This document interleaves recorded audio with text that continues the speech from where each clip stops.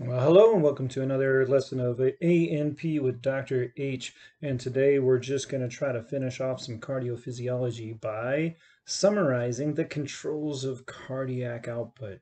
And of course, for this particular lecture, you're going to need to have gone through some of the previous materials, but maybe not. Maybe you're just here for a quick review of all of the controls of cardiac output, and that is perfectly fine. So let's start this thing off by saying, what do we know about cardiac output? Cardiac output, basically the function of the heart, right? This is the total amount of blood that's flowing out of the heart over time. So what we're going to do is we're going to kind of start to write out a flow chart here. And we're going to say at the top of the flow chart, we have ourselves cardiac output. And what do we know cardiac output is equal to? We know that there are two variables that control cardiac output. Right? That first variable that controls cardiac output is heart rate. And the second variable that controls cardiac output is stroke volume. So we're going to add them into our flow chart. We're going to kind of do them separately here. We're going to say heart rate, and we're just going to go ahead and start abbreviating this. And over here, we're going to go ahead and have stroke volume. So what do we know about cardiac output? Cardiac output is equal to heart rate times stroke volume, the two variables that control it. Cool. Awesome. This is awesome. So now what do we know about heart rate and what do we know about stroke volume? Were there anything that we learned that controls heart rate and stroke volume? And I hope you guys are already asking or basically telling yourself, well, yeah, we learned that we can increase the heart rate and we learned that we can decrease the heart rate. And that anything that increases the heart rate is called a positive chronotrope, and anything that decreases the heart rate was called a negative chronotrope. Whereas over here with stroke volume, this is the volume of blood ejected in a single contraction of the heart. We call these inotropes, positive and negative inotropes. So what sort of negative chronotropes did we learn about that the body actually has? The body. What sort of acute response can the body take? If we need to decrease cardiac output for some reason, how is the body going to do this? Well, there's only one way that we learned, one normal, healthy way that we learned that can decrease the heart rate, and that is the parasympathetic nervous system. Right? So we know that the parasympathetic nervous system affects that heart rate. What about a positive chronotrope? What are some positive chronotropes that we learned about? Well, in the human body, there's really not a lot in terms of normal, healthy, acute. How can we change it right now? There are a few more that we can do over the long run, but in terms of positive chronotropes, well, really, it's just the sympathetic nervous system, both norepinephrine and epinephrine, that are going to be acting on that. So let's go ahead and draw those guys in. So we're going to say norepinephrine, epinephrine. Actually, let's go ahead and be smart here. Let me write over the top of that. And we're going to say sympathetic nervous system, just the entire sympathetic nervous system. And then down below, what we'll do is we'll say, hey, well, what do we know about the parasympathetic nervous system?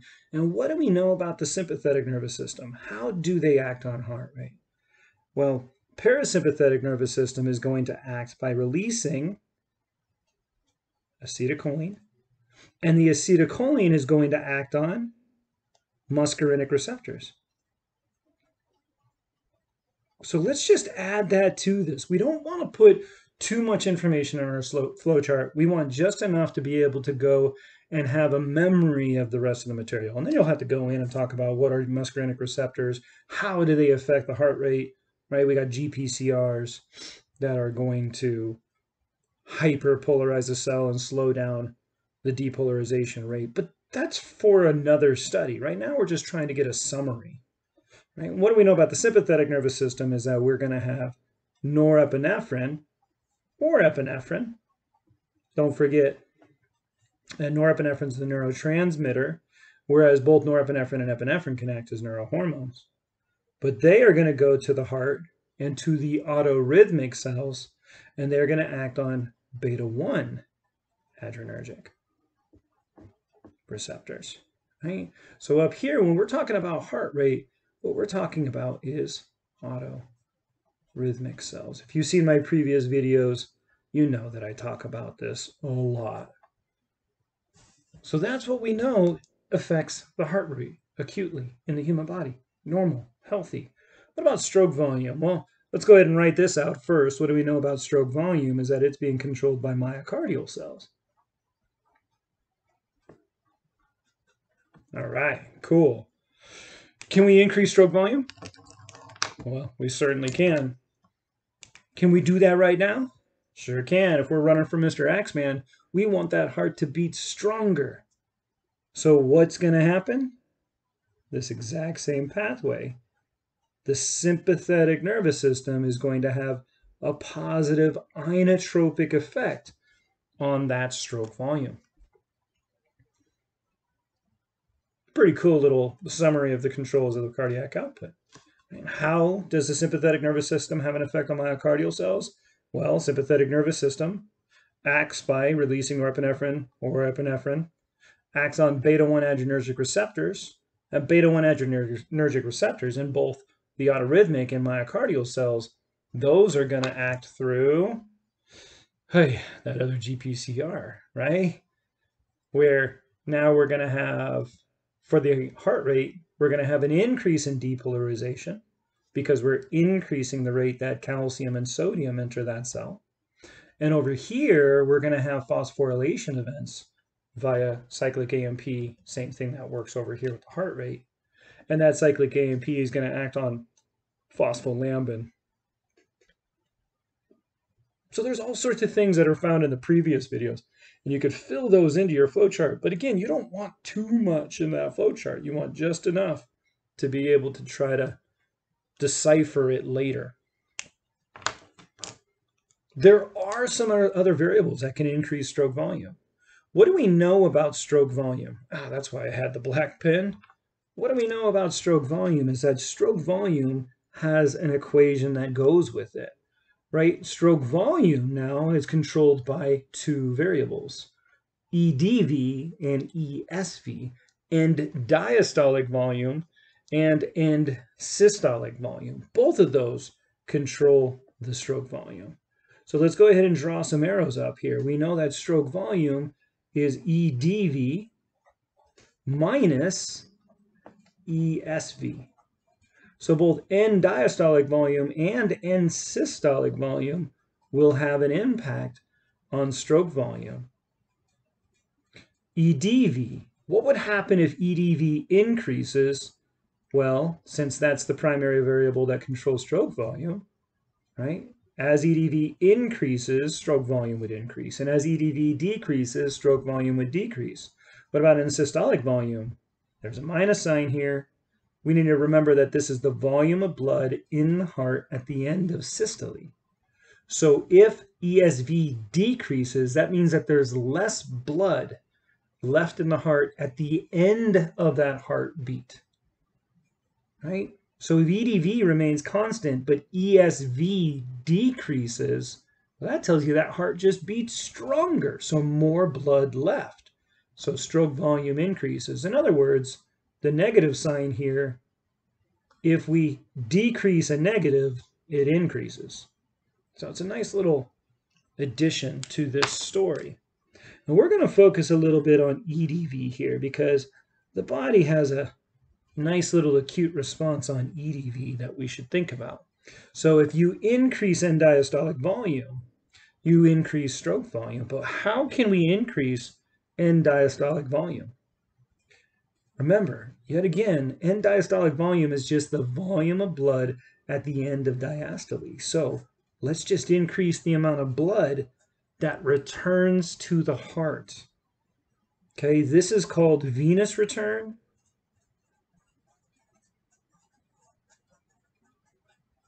Otherwise often known as preload.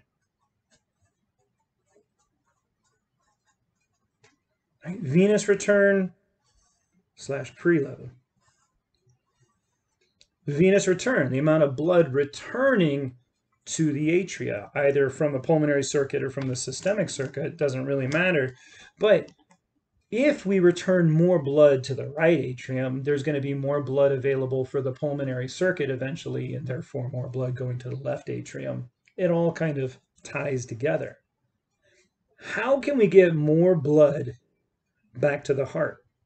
Well, let's remember the anatomy of that system, right? The anatomy of blood return to the heart all has to do with those vena cava. And vena cava returns blood to the heart. So from the vena cava, blood flows to the heart, right? To the right side of the heart, to be more specific, or right to the right atrium. So if we took blood from the vena cava and put it into the right atrium, doesn't it stand to reason there'd be more blood inside that right atrium? And that's absolutely the case. The vena cava is actually a reservoir of blood. The entire venous system is a reservoir of blood.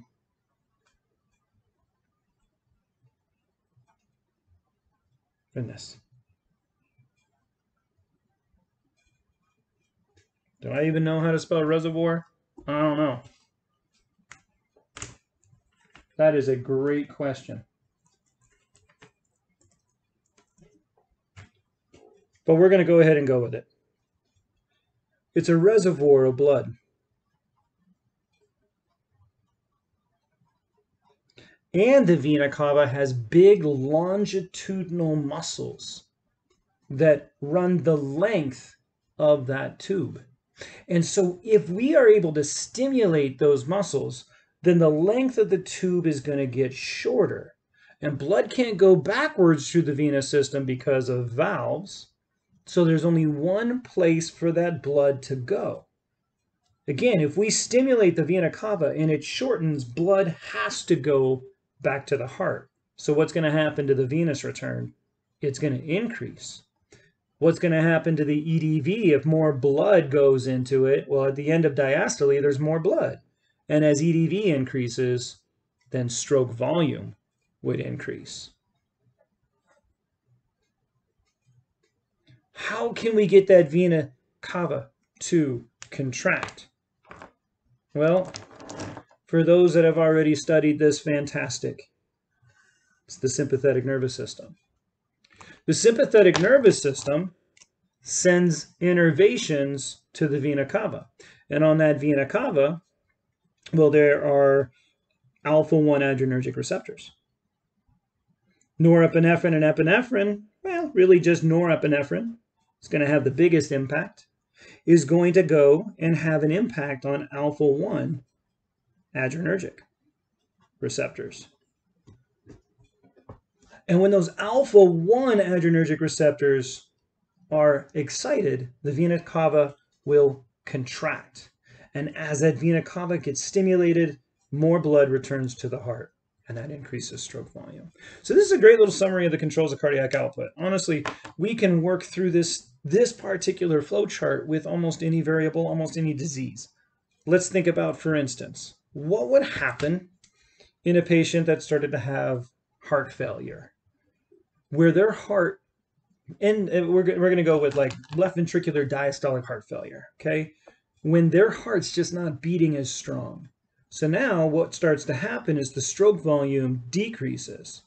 Well, since cardiac output's equal to heart rate times stroke volume, as the stroke volume decreases, cardiac output starts to decrease. Cool, awesome. What about EDV? What if we had less blood return to the heart? Then EDV starts to drop, stroke volume starts to drop. What happens to that patient's cardiac output? It decreases. So how can we start getting less venous return? Well, what if a patient has hypovolemia? What if they have low blood volume? Less blood's returning to the heart, therefore that heart beats weaker in each subsequent contraction. Less blood leaves the heart, so there's less blood available to go to the brain and to the tissues. What about a positive chronotrope? What if we enhanced beta-1 adrenergic receptors? What if we had an increase in the number of beta-1 adrenergic receptors on both autorhythmic cells and myocardial cells? Well, cardiac output's going to increase, right? We're going to see tachycardia in our patients. We're going to see increases in the strength at that heart beats. So what sort of things can cause beta-1 adrenergic receptors to increase or upregulate? Well, what about hyperthyroidism? What if there's an increase in T3 and T4, an abnormal increase in T3, T4? That's right. Now somebody's going to have tachycardia and an increase in stroke volume. Cardiac output's going to go through the roof. Well, dangerously so, potentially. Gosh, all sorts of other things. What about caffeine? Caffeine enhances cyclic AMP. The more cyclic AMP in the system, now we're going past this point, right? Past this point. Now we're looking at cyclic AMP.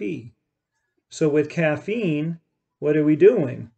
We're enhancing the speed that that heart is beating and the strength that that heart is beating. It's a stimulant. What about atropine? Atropine is a muscarinic receptor blocker. So where would that fit into here? Well, muscarinic receptors are nowhere over here in the myocardial cells. They're not impacting the sympathetic nervous system at all. The only thing that muscarinic receptors are involved in is decreasing that heart rate. So now what if we throw in atropine, and that blocks, okay, flat line blocking, that blocks the muscarinic receptor. So now parasympathetic nervous system can no longer decrease the heart rate. So what's going to happen in a patient that gets atropine? Their heart rate is going to increase. We're inhibiting the inhibitor. So I hope you guys can start to see that this summary of the controls of cardiac output, it actually can look at almost every single disorder of the heart that affects cardiac output. Now, that being said, of course, it doesn't talk about all the different types of infarcts and murmurs and all that sort of stuff, but each one of those sorts of diseases will impact some level of this cardiac output summary of controls, and you guys will be able to go through that at a later date. All right, that's all I'm going to do for the summary of the controls of cardiac output.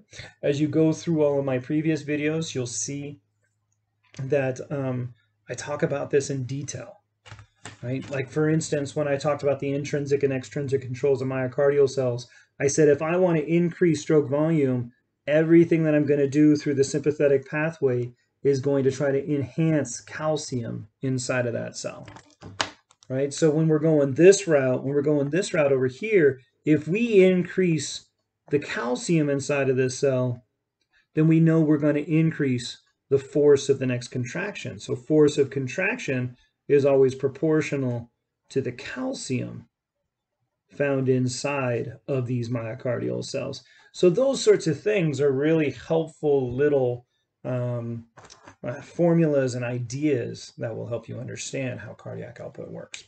Well, I hope you do find this video helpful. I did it relatively rapidly for me. Please ask questions down below, leave a comment. Appreciate your time, and I hope I helped. See you in the next video. Humankind be both.